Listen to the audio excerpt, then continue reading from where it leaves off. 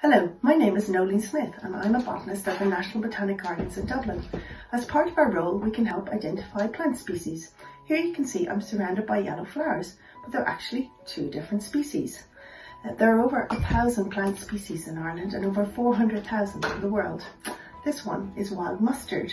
This is one of our native species, and the pollen and nectar provides the food for native bees, which they can go on to pollinate this one, wild seed rape, one of our crop plants.